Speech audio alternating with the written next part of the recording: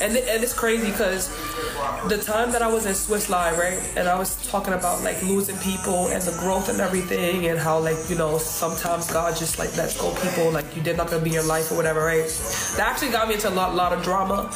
But the reason why I said that is because I have a best friend, and I'm always transparent with y'all. I have a best friend, right?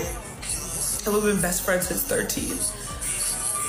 And, you know, that's probably 20 years. And, like, our friendship was it just grew apart. And that shit hurts, bro. That shit hurts so bad to be friends with somebody for damn near 20 years. And just, like, your growth and the person that you become, like, just nobody explains the pain that comes with losing people that you thought would be around forever. Nobody tells you the pain of like having a best friend turn into a stranger, you know?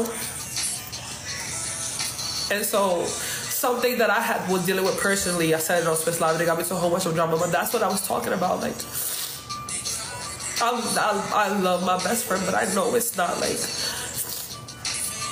and that, yo, that fucking hurts, bro.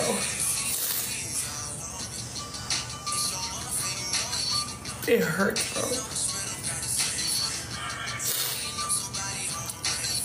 And then earlier I was just like really sad because I was thinking about Cody too, and like how like if Cody was here, he would be here with me on the yacht and like probably at Global and just enjoying this, you know what I'm saying? Like,